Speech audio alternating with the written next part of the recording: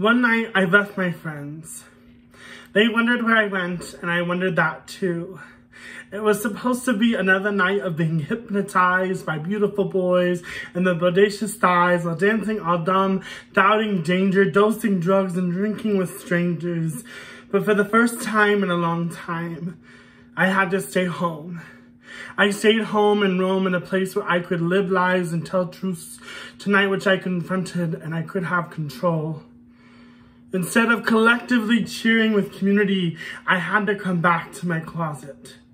I came back to wonder why I wandered away. I came back to think. I thought about touch and what it means in my community to be told we're good enough with just our fingertips. I thought about drag queens, demanding democracy, diluting drama, and giving the damned more damage. I thought about trans women. As our death toll rises like ticks and talks, we take our time and tell our truth. I thought about how bold our bodies were, bumping and booming to each other's beat in a bustling gay bar with sweat and heat. Suddenly, I feel baptized.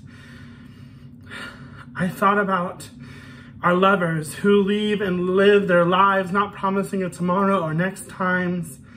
I thought about our past pulling and pushing our people into poverty and how it is still our present.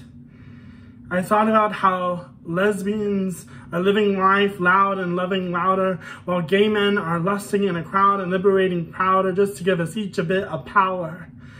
I thought about how black and brown really bond to what we know to be a rainbow.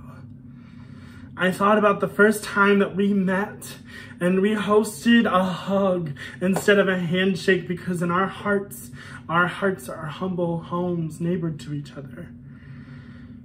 I thought about my closet and our closets and how we keep our colorful clothes kept away with our pride until that one day you find yourself a key. Whether it's a book, a person, a song, an article, or a magazine, one thing is, one day something set us free. Free from failure to perform perfectly.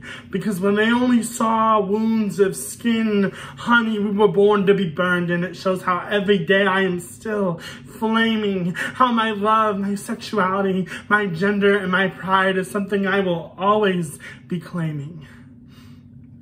The night I left my friends to make amends with an odds and ends, I call that just another weekend's cleanse. The first step was to place a mirror in my closet, and the last step was to be honest. Hi Copenhagen, my name is Sylvia Thomas. I was in Copenhagen February of 2018 for Copenhagen Winter Pride.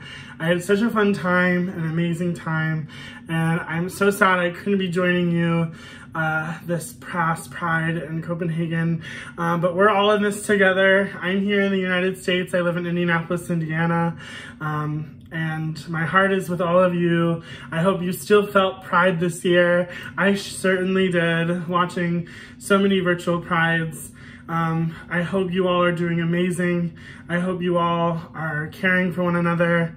I hope you all are having a healing time and recognizing that you're so powerful in your queerness and who you are is out of this world magical.